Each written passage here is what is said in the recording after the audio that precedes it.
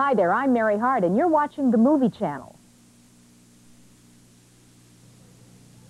No, your television has not gone crazy and switched channels on you, but I am Mary Hart, taking a break tonight from Entertainment Tonight to be your guest host for this Tuesday on the Movie Channel.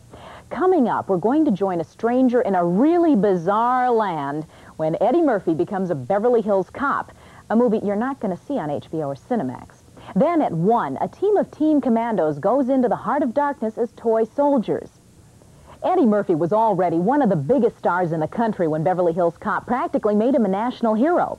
But there were a couple of other actors in the picture who managed to get their licks in, too. Judge Reinhold, for one, who was coming off the teen hit Fast Times at Ridgemont High. He got good notices as the cop who's trying to keep up with Murphy.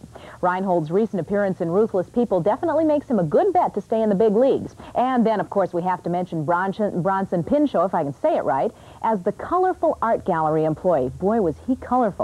He's gone on to more success in his television show Perfect Strangers.